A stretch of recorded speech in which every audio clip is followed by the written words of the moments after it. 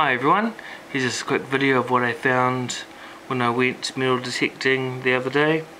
I went to a local park I haven't been to before, so it's good to find silver, some old coins. So I found a 1934 silver New Zealand shilling, not too bad condition. Also found a 1942 New Zealand silver threepence.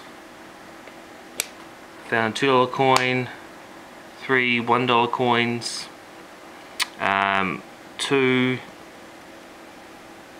New Zealand pennies, one's 1950, the other one I can't read the date, 3 New Zealand half pennies, one's 1941, one's 1961, one's 1942, got a 50-cent coin, 20-cent coin, 5-cent coin, lots of 2-cent coins, lots of 1-cent coins.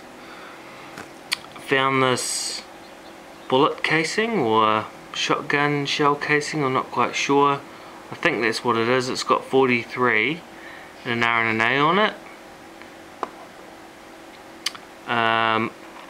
Found lots of broken up coins that's been munched by lawnmower, pennies this time, which is pretty interesting.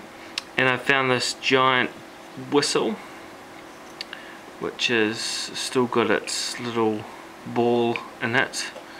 But yeah, that's kind of cool. I like finding those sort of things, little hidden relics.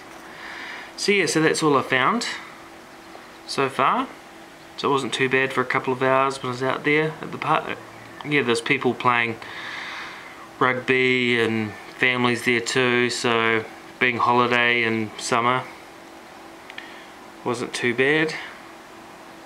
So yeah, please like this video, please subscribe to Kiwi Metal Detecting, and as always, happy hunting!